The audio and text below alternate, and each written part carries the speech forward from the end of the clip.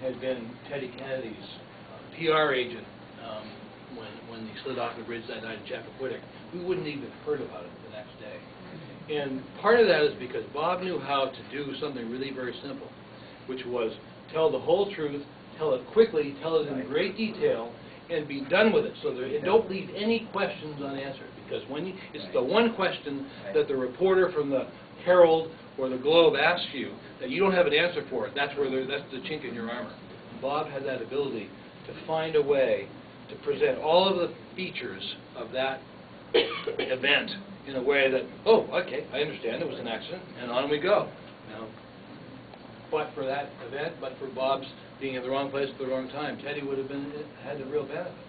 And I've never forgotten that story, because in my life, doing what I do, you know, things don't always work out, but there's always a way to redisplay and redefine.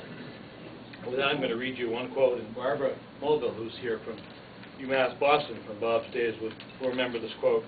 I didn't bring my glasses either, Barbara, but it's a wonderful quote about what people do that do what Bob did for a living, which is public relations. It's really public relations is, forgive us in this room, it's manipulating the public to hear what you want to hear. And that's not a bad thing, because sometimes that's what we need to get moving forward. Public relations specialists make flower arrangements of the facts. Think about that. Facts are out there. They're all truth. You can't deny the facts.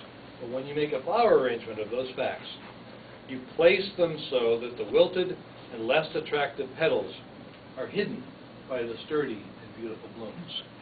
And Bob, to the day he died in January, could do that. He always found a way to find something in you, find something in the world that he could turn around and say, yeah, I may be dying, but look at this. Look at that sunset. Look at my wonderful house in Nagagwa. Look at all the friends I have. Look at the family, these grandchildren that are just extraordinary. We love more deeply than you'll ever know. He was a lucky guy. And as the president said long ago, life's not fair, and it's not fair that he's gone. It really isn't. So thank you.